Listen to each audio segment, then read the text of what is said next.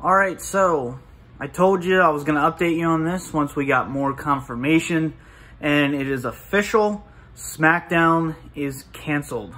It was supposed to take place in Detroit, and that will not be happening now. And it will be taking place at the Performance Center in Florida, and only needed personnel are going to be there.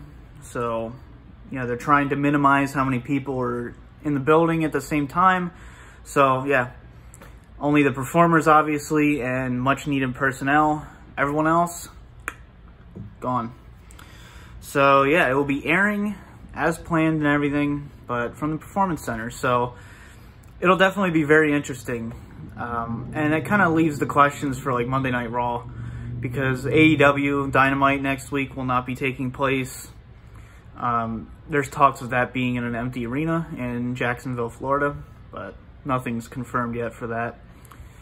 But yeah, so Friday night Smackdown live from the Performance Center. Figured I would update you guys. I knew about this earlier, and there's been talks about it, you know, over the past few days. But I didn't want to come on here and upload this until there was actual confirmation.